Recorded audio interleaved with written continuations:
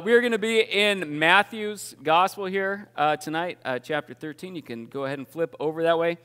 As you'll see, we're skipping over a little section. We're going to cover that actually next week. Next week, we're going to, I already talked to you guys last April when we did the church survey. We talked to people about what do you need? Like, what do you want to grow as a follower of Jesus?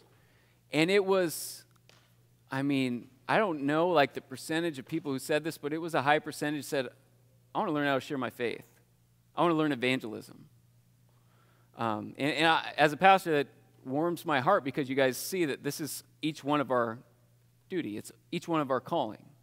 And so starting next week, and I would say even this week has to do with evangelism too, we're going to be focusing on evangelism for about 8 weeks or so, something like that. And then we're going to start somewhat of a church campaign around the question of who is Jesus? There's no more important question that anyone on this planet will have to answer than who is Jesus. So we'll start a little church campaign, and you know what we're going to get into after that? The Gospel of John, to tell us exactly who Jesus is. And so for the next 8 weeks or so, I don't know, we'll see. We're going to be talking about evangelism, going through the scriptures. We'll be in Acts quite a bit, talking about how to share our faith and what that looks like today. And so the parable section, we will go over that next week when we get into Isaiah 6. But let's go ahead and read it today. So we're going to start in Matthew 13. We'll go verses 1 through 9, and then we'll skip forward to verses 18 through 23. That same day, Jesus went out of the house and sat beside the sea, and great crowds gathered about him. So he got into a boat and sat down. And the whole crowd stood on the beach, and he told them many things in parables, saying, A sower went out to sow. And as he sowed, some seeds fell along the path, and the birds came and devoured them. Other seeds fell on rocky ground where they did not have much soil, and immediately they sprang up, since they had no depth of soil. But when the sun rose, they were scorched, and since they had no root, they withered away. Other seeds fell among thorns, and the thorns grew up and choked them. Other seeds fell on good soil and produced grain, some 100-fold, some 60, some 30. He who has ears, let him hear. And the disciples go on to ask, why do you speak to us in parables? We get into that section, and then Jesus explains it in verse 18. Hear then the parable of the sower. When anyone hears the word of the kingdom and does not understand it, the evil one comes and snatches away what has been sown in his heart. This is what was sown along the path. As for what was sown on rocky ground, this is the one who hears the word and immediately receives it with joy. Yet he has no root in himself, but endures for a while. And when tribulation or persecution arises on account of the word, immediately he falls away. As for what was sown among thorns, this is the one who hears the word, but the cares of the world and the deceitfulness of riches choke the word and prove it unfruitful. As for what was sown on good soil, this is the one who hears the word and understands it. He indeed bears fruit and yields in one case 100-fold, in another 60, and in another 30. Let's pray. Father, I pray tonight that we would have ears to hear. God, that you would convict us. God, that we want to be that healthy soil that produces fruit. So God, if there is anything holding any of us back from that, I pray that you would show us tonight, that you would convict us through the power of your Spirit, that you would strengthen us and help us to completely surrender before you, that we may be vessels to go out into this world and to do your will. God, whatever gets in our way of that, please show us. We want to live completely for you. We love you. In Jesus' name, amen. All right. So, as we talk about this parable, the first thing is the seed and the sower, they don't change throughout, right? What changes throughout is the soil. The seed and the sower are the same. The sower is Jesus, preaching the word of the kingdom, the gospel of the kingdom, the teachings of the kingdom, the ways of the kingdom. And that is what the seed is, the word of the kingdom. So the sower is Jesus, the seed is the word of the kingdom, it says. What changes is the type of soil. And now the type of soil represents the hearts of those who hear this word of the kingdom. Now, when we talk about the heart in the Bible, it's quite different from what we might think. The heart in the Bible is the center of who we are. It's the center of our existence, our being. It's who we are. It's what controls our feelings, our words, our action, our will, the decisions we make. It's like our control center from which everything else flows. And that's why you see in the New Testament, like Jesus, you get to the Sermon on the Mount, a bunch of Jesus' other teaching, he's concerned about your heart. Because if you change your heart, you change everything else, right? Everything flows from the heart. So everything we think, do, or say starts in our heart, and that is what the soil represents. So the first thing we see is the hard soil. We see this in verse 4 and verse 19. It's like a path, right? It's a trodden path, like concrete, right? But it's dirt. Verse 19 tells us, when anyone hears the word of the kingdom and does not understand it, the evil one comes and snatches away what has been sown in his heart. This is what was sown along the path. It speaks of someone with a proud, stubborn heart. Could have been talking about the Pharisees and the scribes here. A proud heart is not able to understand. It says they don't understand the word that's being preached to them. A proud heart can't understand the teachings of Jesus. It can't understand the teachings of the kingdom, which are centered on humility and selflessness. The exact opposite. James 4:6. For God opposes the proud, but gives grace to the humble. A life that is centered on ourself, our own desires, our own aspirations, can't comprehend what it means when Jesus says, if anyone would come after me, let him deny himself and take up his cross and follow me. For whoever would save his life, whoever wants to keep his life is going to lose it. But whoever loses his life for my sake, that is the one who will find true life. A proud heart that's just obsessed with itself and its own way can't comprehend that. It doesn't understand because it's opposed to that lifestyle. Go ahead and open up to Ephesians chapter 4, that passage right up there, verse 17. Apostle Paul talks about hard-heartedness.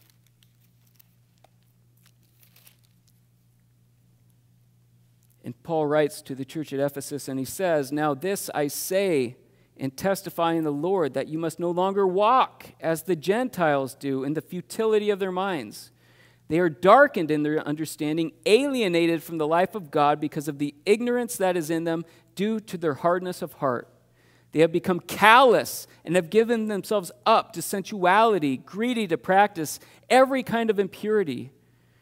But that is not the way you learned Christ, assuming that you have heard about him and were taught in him as the truth is in Jesus, to put off your old self, which belongs to your former manner of life and is corrupt through deceitful desires, and to be renewed in the spirit of your minds, and to put on the new self, created after the likeness of God in true righteousness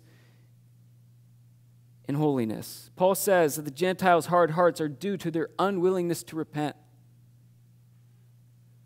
Their unwillingness to repent of their self-centeredness. It's all about them and their own sensualities, their own desires. They're not willing to deny themselves that Jesus calls them to. They're not willing to be made new, not willing to be born again. They are not a new creation in Christ because they want to continue to live for themselves. Now, I have heard unbelievers, I have heard professing Christians say things like, when it comes to their behavior, well, I was born this way. This is how God made me. God gave me these desires. Why wouldn't he want me to act on them? Generally, it's used as an excuse to disobey God and his commands. It's an excuse, and we've probably all done it, to live the life that we desire. We want to live the way we do, and I don't know, why would God give me those desires? To be mad at that guy if he didn't want me to punch him right in the face, right? I made that up on the fly, I don't know. But why, right? We try to justify our sin in that way. It's an excuse to disobey God. First and foremost, we have to know that just because we have certain desires doesn't mean they're good or that they're from God. Quite obvious. It's quite possible for that not to be the case, especially if your heart does not belong to God. I've had a whole lot of desires in my life, most of which I've all had to repent of because it went against the will of my Lord, right? It went against that lifestyle that says your will be done in everything. What we have to keep in mind as Christians is to the one who says, I was born this way, what's Jesus say? You must be what? You must be born again. To the one who says, God gave me these desires, Jesus says, deny yourself and take up your cross and follow me. To the one who says, this is how God made me, the Apostle Paul writes, take off the old self and put on the new. The hard-hearted, proud person, those who are living for themselves, can't hear Jesus' teaching. It made me think of this scene from Dumb and Dumber, right? Just go like that. I don't want to hear it. La la la la la la la la la la la la. Right? Jesus' teaching can't penetrate a proud heart because it won't let it in. And what happens is while the seed is lying there, it says Satan comes and swoops in and gobbles it up. So it's forgotten. Satan comes in. You're not in the wrong. God made you perfect. God gave you those desires. You should follow through on them. Why would God give you those if he didn't want you to act on them? This life is about you, you, you, you, you. You do what makes you happy. Now, we have a lot of young parents here. And I don't know if you heard me say, but we need more Sunday school teachers, okay? But we have lots of young parents here. And one of the popular teachings, what you see all the time, is we sit our kids down and say, you can do whatever you want to do in this life. You just need to follow your dreams, right? And I think sometimes, even if we have good intentions, we inadvertently teach our children that this life might just be all about them and their dreams and their desires. When they do that, instead of teaching them to seek God's will for their life and everything, you need to teach them that Jesus is a shepherd and we are the sheep and we are to be led by him wherever we go. He is not a magic genie who comes right alongside us in order for our dreams and desires to become a reality. That's not who Jesus is. He's the Lord. We serve him. He doesn't serve us. I think the best thing we can teach our children, or one of the best things we can teach our children in this life, is that it's not about them. This life isn't about you. Because the media and everyone else, commercials are going to say this life is all about you all the time. So do what makes you. It's not about you. Your life is not about you. It's about Jesus.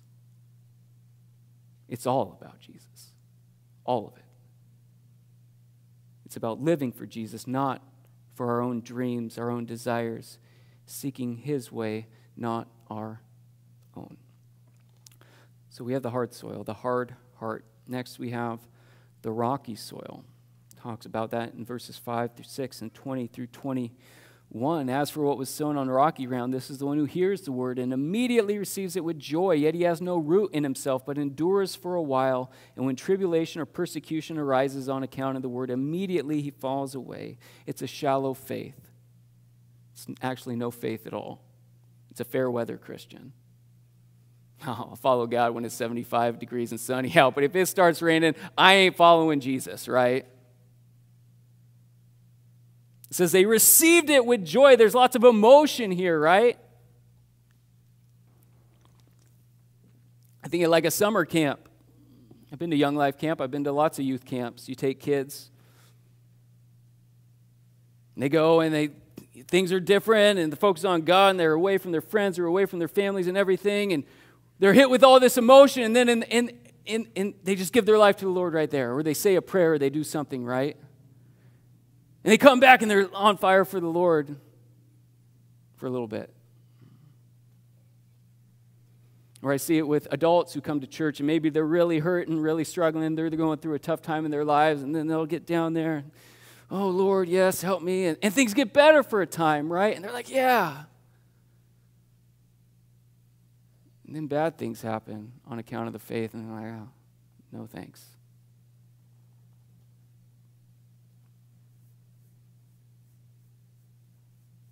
You might have to go back to school after giving your life to the Lord and say, hey, well, it's going to be really hard to follow Jesus and continue to hang out with these friends right here because they want nothing to do with him and are living in a way that is completely opposed to him.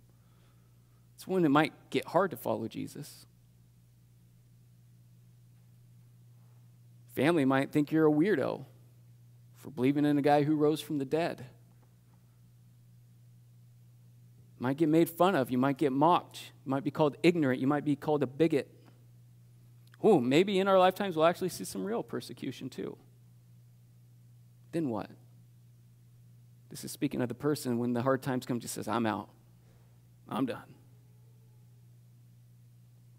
I think as we continue to see our country more and more hostile to Christian truth and morality, we're going to see more and more lukewarm Christians fall away from the true faith. It's already happened. I want you to check your heart right now. If you come to church because it makes you feel good about yourself, you're going to fall away eventually. If you come to church because this is a nice social club and all your friends come here and that's the reason why you come to church, you're going to fall away. If you come to church to please your parents or other people, you're going to fall away someday. Go ahead and turn over to Luke 12.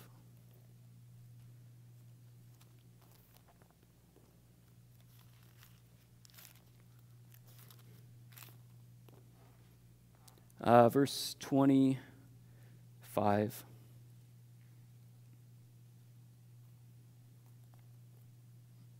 That's not right.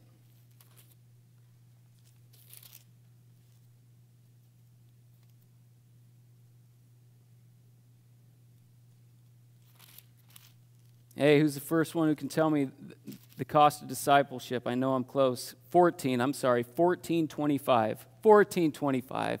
My bad.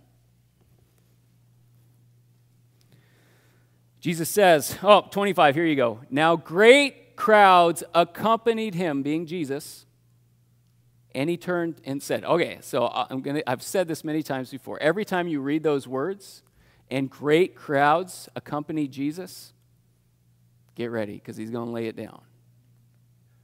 If anyone comes to me and does not hate his own father and mother and wife and children and brothers and sisters, yes, and even his own life, he cannot be my disciple. Whoever does not bear his own cross and come after me cannot be my disciple.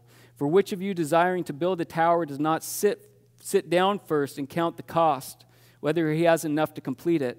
Otherwise, when he has laid a foundation and is not able to finish, all who see it begin to mock him, saying, this man began to build and was not able to finish. Or what king going out to encounter another king in war will not first sit down and deliberate whether he is able with 10,000 to meet him who comes against him with 20,000? And if not, while the other is yet a great way off, he sends a delegation and asks for terms of peace. So therefore, any one of you who does not renounce all that he has cannot be my disciple.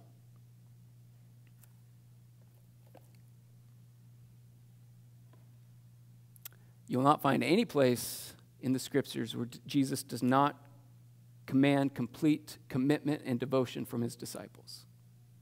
He doesn't actually want you to hate your parents there, okay? He's speaking in hyperbole. So as long as if you want to value your parents, you want to value your loved ones more than me, you're not worthy of me. You don't get it. The allegiance and commitment to me should be so much greater than that it's as if you hate them.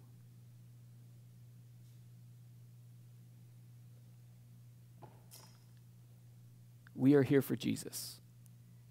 That is why we come to church. That is why we gather to learn from Jesus, to worship Jesus, to praise Jesus. If you're not here for Jesus, then I can't tell you that you belong to him. And when times get tough, you may just fall away. I want to think of this as an example of faithfulness, right? Let's say you've been married for 10 years and it's been happy. Great marriage, right? You've both been faithful. But after 10 years, things get a little rocky, okay? Not good. And let's say the wife cheats on the husband. Would you say she was faithful? She was faithful for 10 years, though. 10 whole years while it was good. She only cheated when it got bad. I mean, was she faithful or unfaithful? We would all say she was unfaithful, right?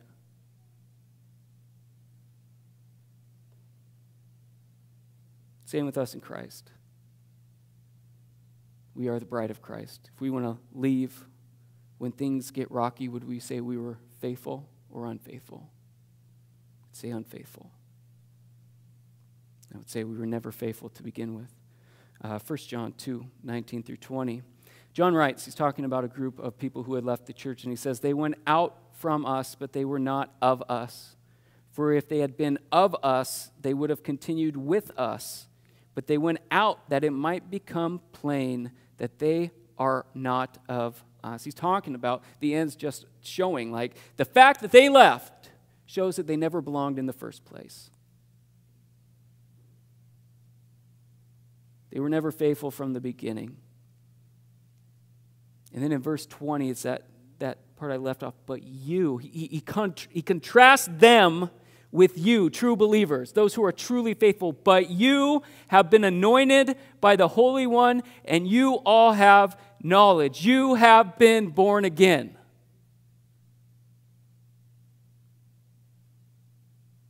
A Christian is not someone who goes to church. It's not someone who seeks to live by the Scriptures. It's not someone who makes a declaration of faith. Christians do all those things. We do go to church. We do seek to live by the Scriptures. We do declare our faith. But that doesn't make you a Christian. A Christian is someone who has been born again by the Spirit of the living God. That's what a Christian is.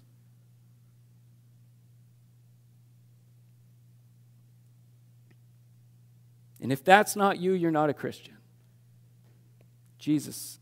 Paul in Romans 8. You, however, are not in the flesh, but in the Spirit. If in fact the Spirit of God dwells in you. Anyone who does not have the Spirit of Christ does not belong to him. I don't know if you could say it any more plainly than that.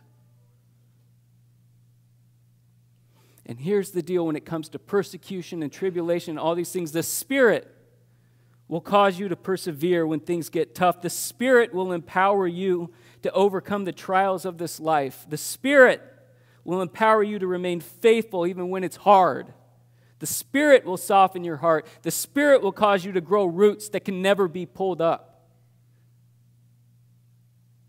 The Spirit goes deep into the depths of our hearts, to that soil, until every single bit of it belongs to Christ. Spirit reveals to us who Jesus truly is. And once you know who Jesus truly is, there's no going back from that.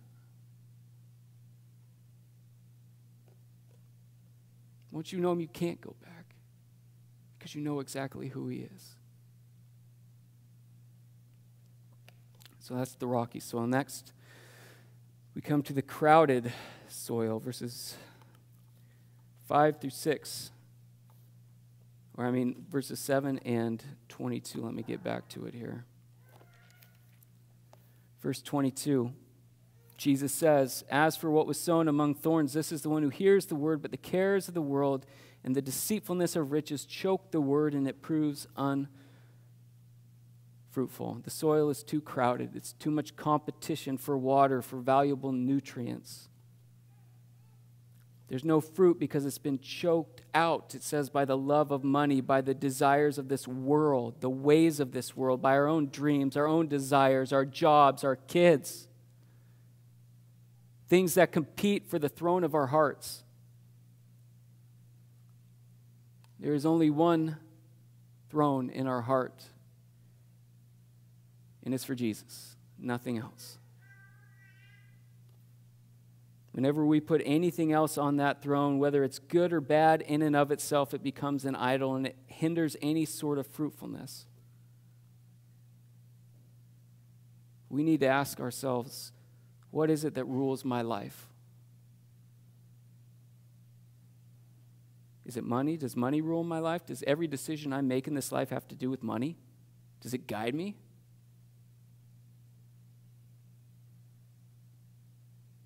What about my job? Is it my job?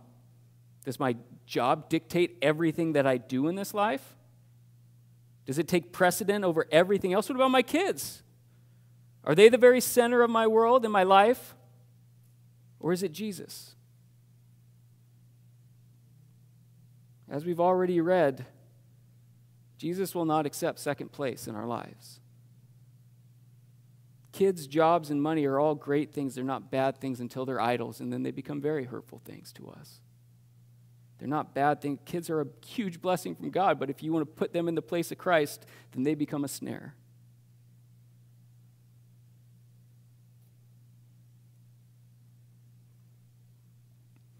If someone came and looked at your life, let's say they could see your heart, they could see how you think or make decisions, who or what would they say ruled it? What would they say is on the throne of your life? Let's say you had 2 acres of land and you were wanted to plant a magnificent garden on that 2 acres.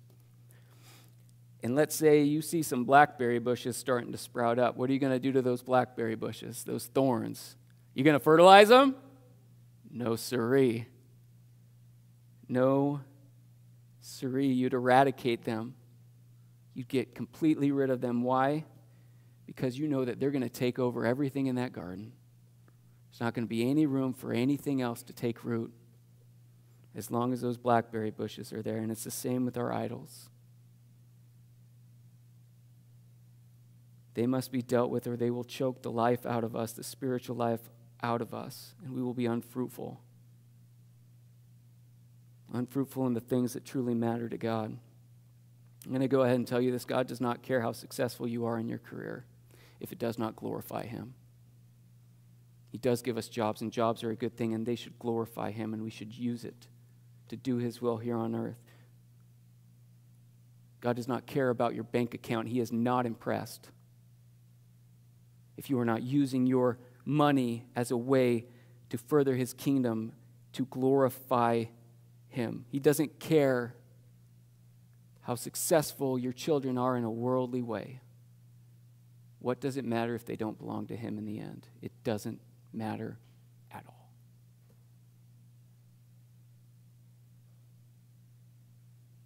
The fruit that truly matters to God is eternal in nature. Now, the thing that's really struck out, and probably, I don't know, I was just praying for this week because I didn't want to really start the evangelism thing yet. I was just like, God, and usually I just pick a book of the Bible and we preach all the way through it, so I don't really have too many open, well, what should I preach on? It's generally laid out pretty good for me, right? And really the thing that's been, I've been just thinking about this passage a lot, especially as a pastor. And the thing that's really been sticking out to me deals with time and just the duration of what's going on here. I've always thought, when I've read this, and I preached on it probably a couple years ago when we went through the Gospel of Matthew, and I've always thought of the time span involved as being very short, like maybe a month or two, maybe a year tops, where these things take place, right? Now, after pastoring for over 7 years and seeing and hearing lots of people's stories, I've come to realize that I think the duration of, it can be short, but I think the duration can also be much, much longer. It might be 20 to 30 years of what takes place here. I've been following an atheism subreddit, so it's all atheists posting all the time, and a lot of them are people who have fallen away from the faith, and I think it's interesting just to hear people's stories. I don't agree with most of it, but it's still interesting to read. But you hear these stories of people falling away, and they each seem to go in one of these 3 types of soils that we just talked about. A lot of people, they profess their faith. They were baptized as a child. They grew up in the church. And then throughout their life, the cares of this world choked the life out of it all. Now they're 40 and they no longer identify as a Christian. Others might proclaim their faith later in life, and things might go well for 10 or 15 years even, until something happens in their life and things get tough, and then I'm done with this. Still others, like the Pharisees, the scribes, might go through the religious motions all of their lives. They might go to church. They might say their prayers before meals. Yet their heart is never softened. It's still as hard as it always was. It's never been changed. It's never belonged to Christ. And so they go on forever in this way. The soil never changes. Hearts never change. And that's, as I look at people's stories, and just like, that's what I've seen. Like, this is not this is a long amount of time. And we're called to persevere through all of it.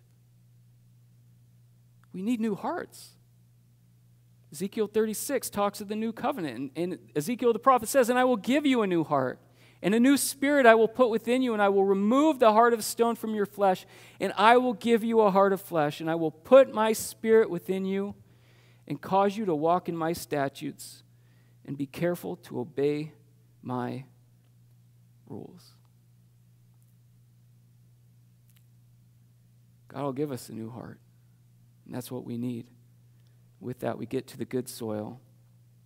Verse 23 says, "As for the one that was sown on the good soil, this is the one who hears the word and understands it. He indeed bears fruit and yields, in one case 100-fold, in another 60, and in another 30. He hears and he understands." Not only does he understand, he shows he understands by acting on Jesus' words. Go ahead and open up to Matthew 7 right there. This comes right at the very end in the Sermon on the Mount, probably Jesus' most famous teaching. And Jesus looks out on the crowd after going through all this, just these teachings about the kingdom of God. And they've got to be mesmerized. And then at the very end, he says this, "Everyone who then hears these words of mine and does them will be like a wise man who built his house on the rock. And the rain fell, and the floods came, and the winds blew and beat on that house, but it did not fall, because it had been founded on the rock. And everyone who hears these words of mine and does not do them will be like a foolish man who built his house on the sand. And the rain fell, and the floods came, and the winds blew and beat against that house, and it fell, and great was the fall of it." The one who accepts the words of Jesus, who truly understands them, is the one who acts on them. And no, none of us are perfect in that, but we seek to. It's not one in one ear, out the other.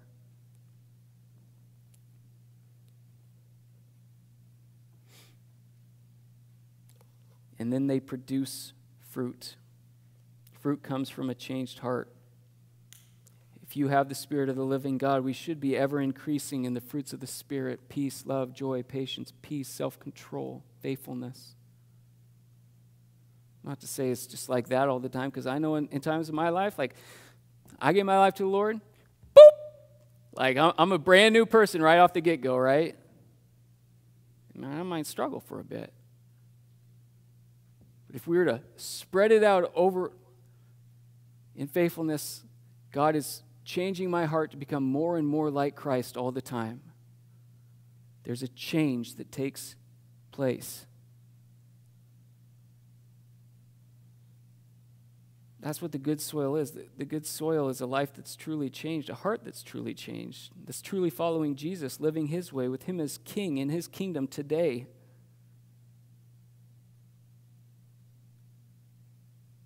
A heart that seeks the ways of God above its own is a heart that will produce fruit for the King. I think one of the points of this parable is for us not to focus on the fruit, but to focus on the soil.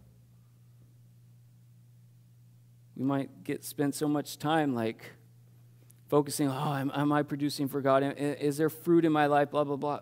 It's not the point. The point is the soil. If you look at your life and you're like, I'm not seeing that in my life. I'm not seeing a change. I'm not seeing God use me. I'm not seeing these things. I'm stagnant. I've been stagnant for a long time. Well, then you better check out the soil. better check out your heart.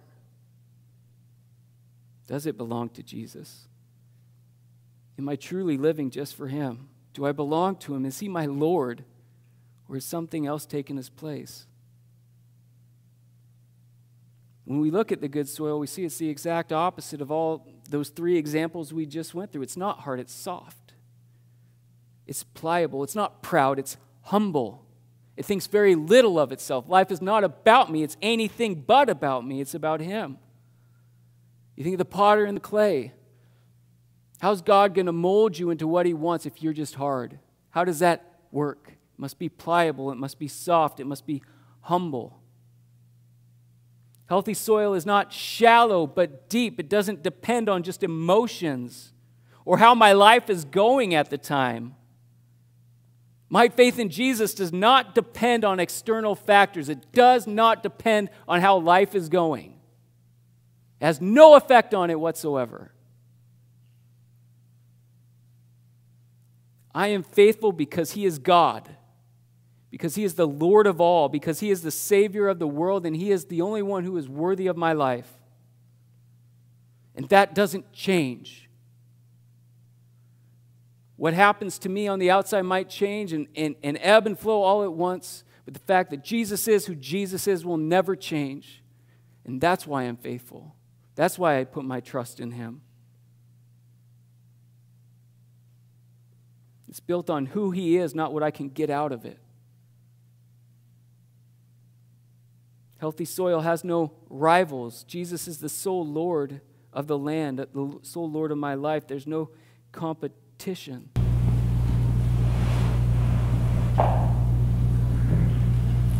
You're trying to grow that 2-acre plot of land, and you see those blackberries. What are you going to do? You're going to chop them down, you're going to get the roundabout, and you're going to kill those things, right? If you check your heart tonight and you say those things competing with my Lord, kill them. Get on your knees and say, God, repent. This has become an idol in my life. I don't want to live this way any longer. I need your help. I want to live completely and utterly for you and you alone.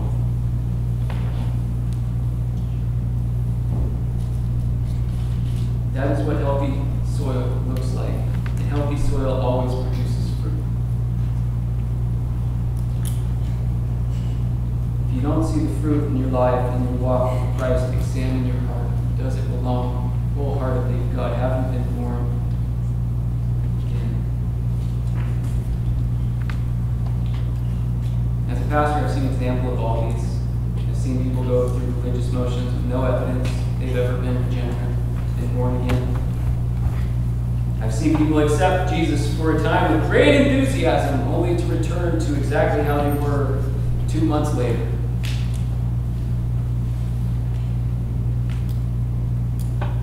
I've seen those who've let the cares of this world choke any semblance of Jesus from their lives altogether. And as a pastor of this church, I like to think that everyone who calls this place home belongs to Jesus and has been born again and is bearing fruit. And I know it's probably not the case, too.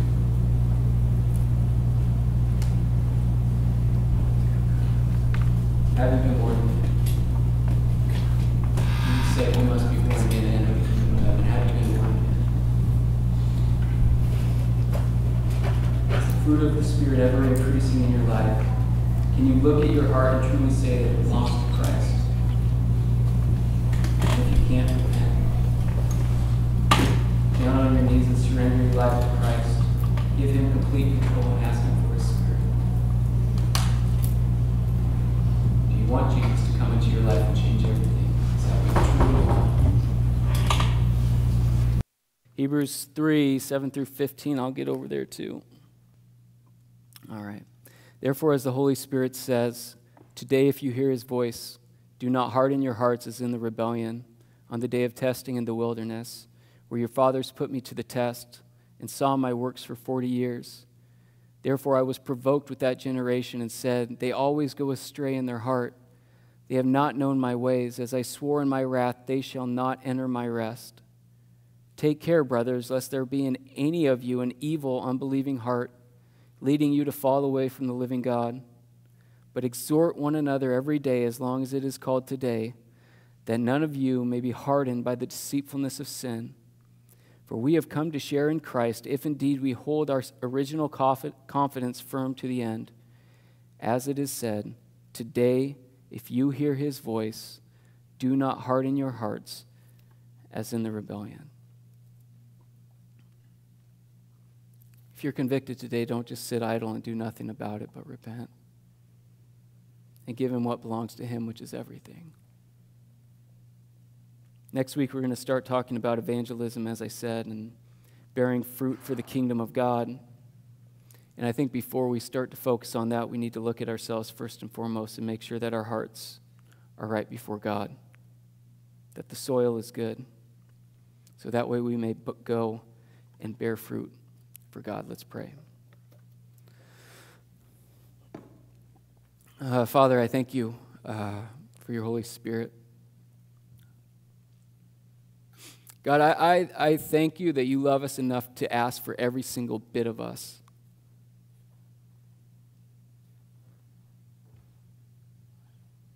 That it's not a command of some taskmaster up in the sky, but someone who loves us dearly and is not satisfied without having every single bit of us.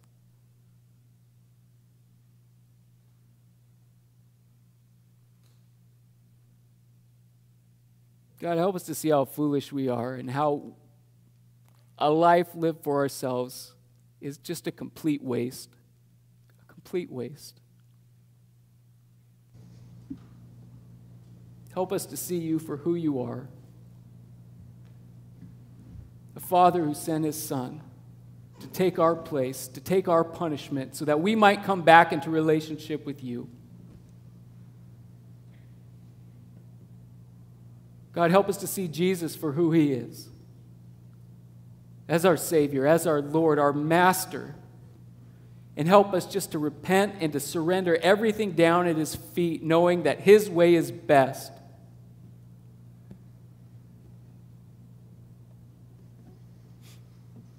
Help us to see the love you have for us, and to know that there is nothing greater than to lay our lives down and to live for you. God, we love you. We thank you for all we have in Christ. In Jesus' name.